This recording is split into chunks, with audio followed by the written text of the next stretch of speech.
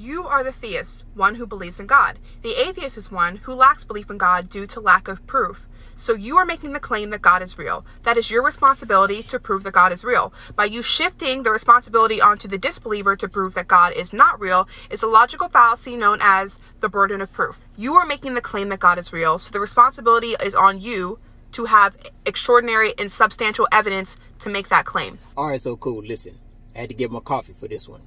You and I both know that realistically, there's no way that I could by definition prove to you that God exists. But I'm going to give you 10 pieces of evidence for God that better explain our reality. And I'm going to do it without saying anything about church, religion, or the Bible. Reason number 1, our ability to love.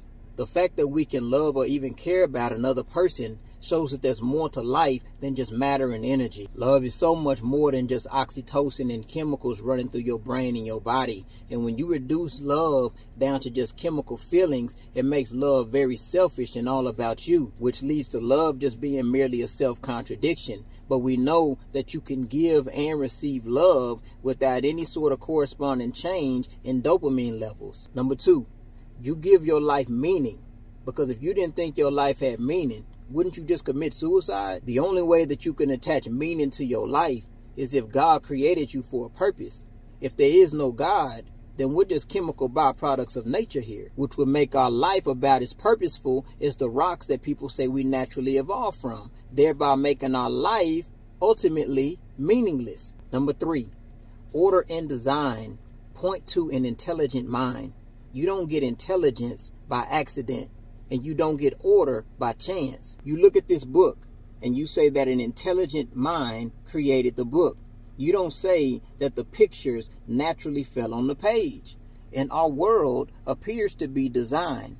And design demands for a designer. Number 4, if you take the engine out of a car and try to drive it, it's not just that it's going to take you longer to get where you're trying to go. It's that you're not going to get there at all because the car is broken. And irreducible complexity shows that you can't go from this stage to this stage, because if in between something happens to be missing, then this stage never happens. Just think about how complex the eye is. If there's something missing, it doesn't work. Even Charles Darwin pointed this out. Complex things don't just happen by chance, nor do they happen solely by naturalistic causes. And if you want to say that they happen by nature because there's no other option, well, that's just the naturalism of the gaps argument. If you want to believe that you're an intelligent chemical byproduct of nature, then more power to you. That's just not what I believe, because there's enough examples of things that are irreducibly complex that couldn't have just evolved by nature alone. Number 5, the universe was created out of nothing, right? And we do know that indeed the universe has a beginning. And where there is a beginning, there has to be a cause for that beginning. The law of cause and effect. For every material effect we see, there is a cause that came before it. And the best explanation of that cause is God. Because before the universe, there was no space, no time, and no matter.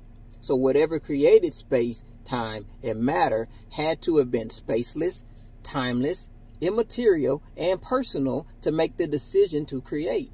Because impersonal forces like gravity don't choose to create. Number 6. Objective standards for morals demand a moral lawgiver. Example, I don't know too many people who don't morally agree that harming children is wrong. And that doesn't come from society or the government. That comes from a moral lawgiver outside of us. Otherwise, what we consider to be good or bad is all just subjective opinion. Number 7, rational minds point to a rational God. It's crazy to think that the rational comes naturally from the irrational. Because if that's true, it would mean your mind is an accident or just a chemical byproduct of nature. And why would you trust your mind at that point that any of your thoughts were true? Number 8, life demands a life giver. Contrary to what atheists believe, life does not come from non-life. Life doesn't come from non-living chemicals. It's biologically impossible. Never have we seen or observed, scientifically or otherwise, life arise from non-life. And to think that all of the birds, the bees, the flowers, the trees, and us humans all came naturally from a non-living cause with no intervention requires more faith than I could ever believe in. Number 9, the historical resurrection of Jesus Christ. There's so much documentation surrounding this, I don't even really want to get into it in this video. But Jesus wasn't just some fairy tale figure. There's evidence to show that Jesus was a real person.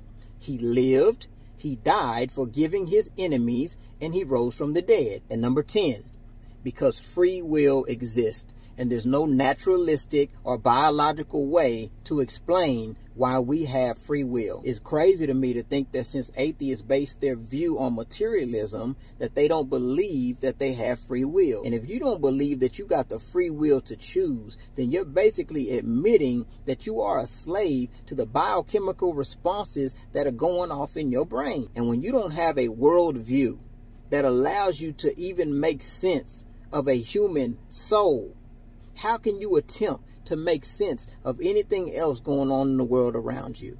I can freely choose whether I want vanilla ice cream or chocolate ice cream. Even though I might want the vanilla ice cream more because I despise the chocolate, I can still choose the chocolate ice cream if I want to. So here's an example of the difference of the opposing views. My decision to become a believer of God is based on my free will to do so. Your decision to become an atheist is just an accumulation of past events that have happened to you, and you haven't really made a decision to become an atheist because you believe that free will is an illusion. So watching this video, was it a choice or was it an illusion? Anyway, that's 10 pieces of evidence I got for you. Let me know if you want some more. I can do this all day. I hope this helps somebody. Peace.